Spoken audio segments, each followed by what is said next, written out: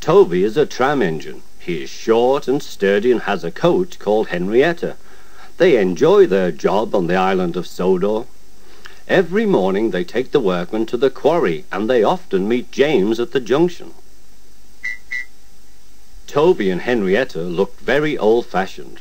They were shabby and needed new paint when they first came, and James was rude whenever he saw them.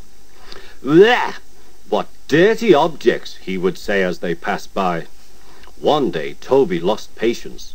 "James," he said, "why are you red?" "I am a splendid engine," replied James loftily. "I am ready for anything. You never see my paint dirty."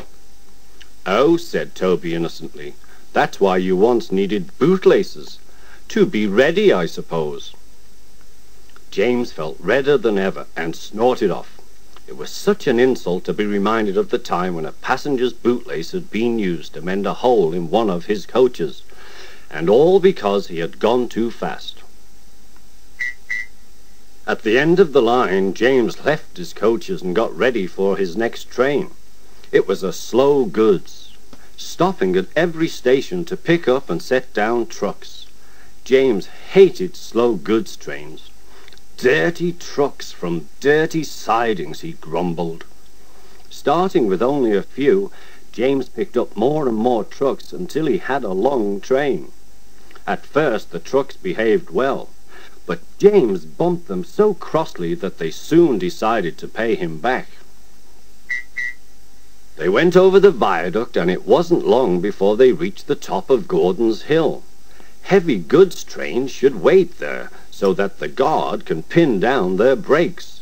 This stops the trucks pushing the engines too fast as they go down the hill. James had had an accident with trucks once before on Gordon's Hill. He should have remembered this. "Wait, James, wait," said his driver, but James did not wait. He was too busy thinking about what he would say to Toby when they next met.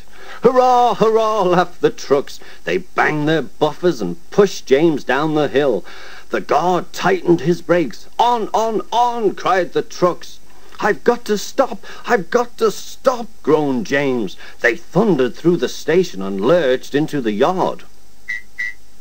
There was a crash, and something sticky splashed all over James. He had run into 2 tar wagons and was black from smoke box to cab. He was more dirty than hurt, but the wagons and some trucks were broken to pieces. The breakdown train was in the yard, and they soon tidied up the mess. Toby and Percy were sent to help and came as quickly as they could. "Look there, Percy," said Toby. "Whatever is that dirty object?" "That's James," replied Percy.